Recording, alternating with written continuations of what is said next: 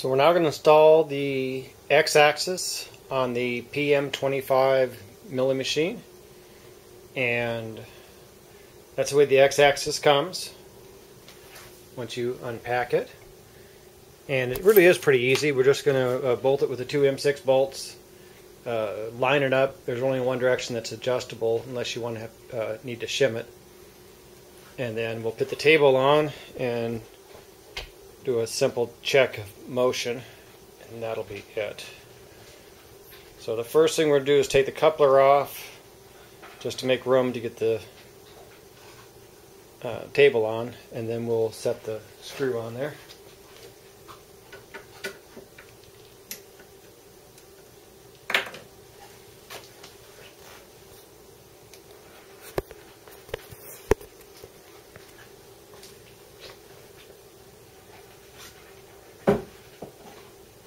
Okay.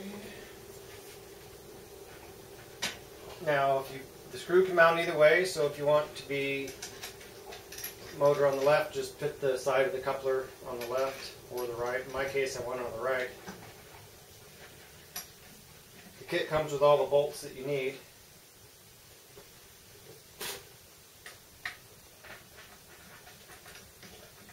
Just like the other on the Y-axis, you want to have your gib strip preset so it holds the table square, but you can still slide it by hand.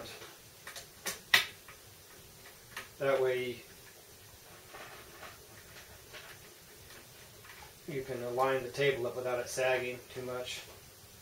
So I'm going to leave one screw a little more snug than the other so I can have a little bit of rock, and I'm going to set it square with the calipers.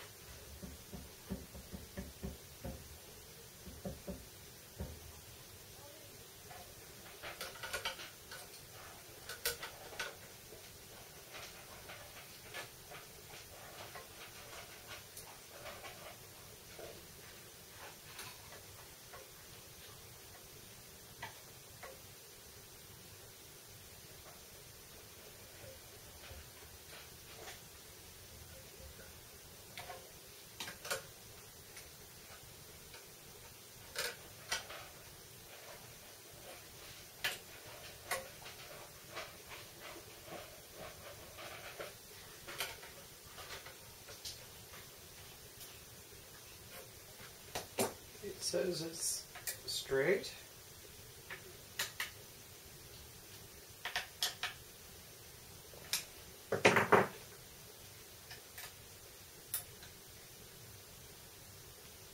Now the grease zerk on this faces straight up toward the table. If you want to be able to grease it without taking the table off, you'll have to get an elbow. Or oil lines, there's lots of stuff you can do as far as oiling. I'm going to probably just put an elbow on it so it sticks out here so I can hit with the grease gun. Some people like grease, some people like oil. So it's snugged up and square. We're going to put the table on. I really like the table on this mill. Now they have a newer table, so I'm not sure what the new one's like, but this table's fantastic. It has a great finish on it. It's thicker than the G704 table. It's really quite a nice table.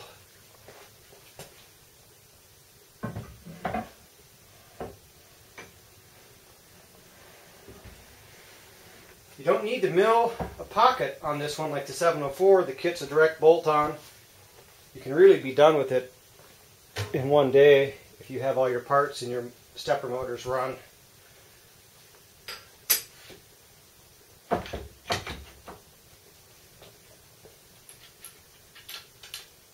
So my gib strip is already set.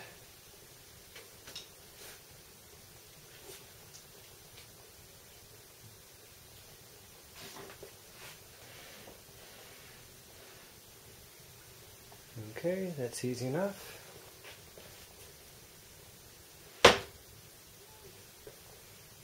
And we have two M6 bolts.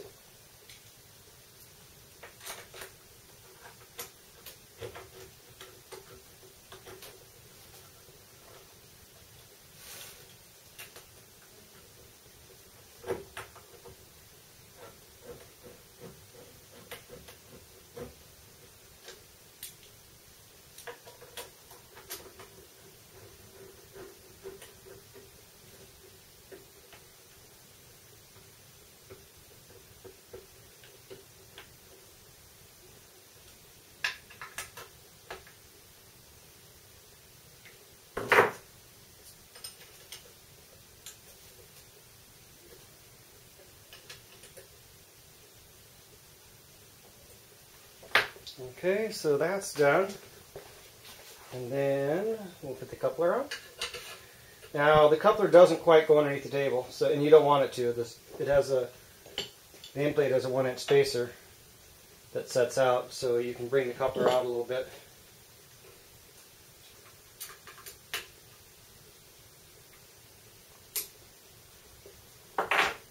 And really it lines up on the motor, which is not installed yet, so you don't need to torque these down too much. So you can go quick before you put the end on. You can run the table back and forth, see if you have any binding. This one actually, I already checked, it's perfect.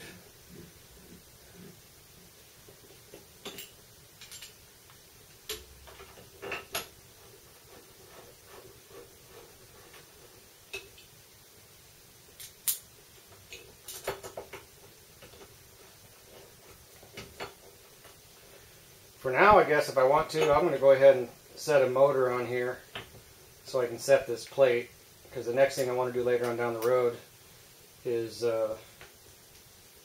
put the motors on it. So I'll grab a stepper right here.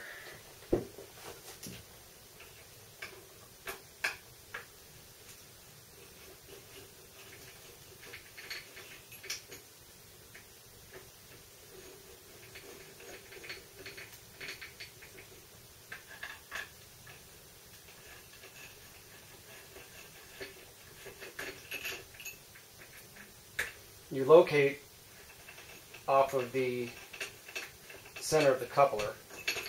So the one thing you don't want to do necessarily is let all the weight hang on this. So we'll turn this up. I'm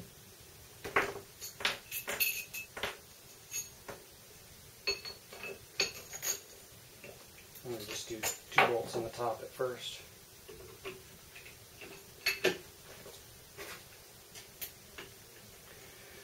So it looks like it's already lined up good enough.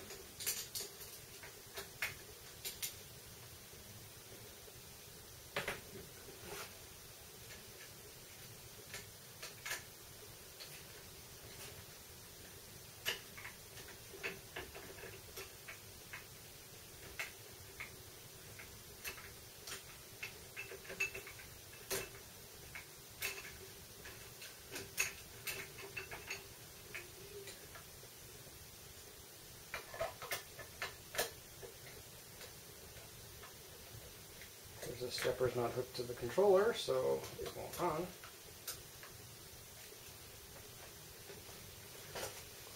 And you go underneath and tighten the coupler. In my case, I just wanted to check to get this end plate squared, and then I'll tighten it down.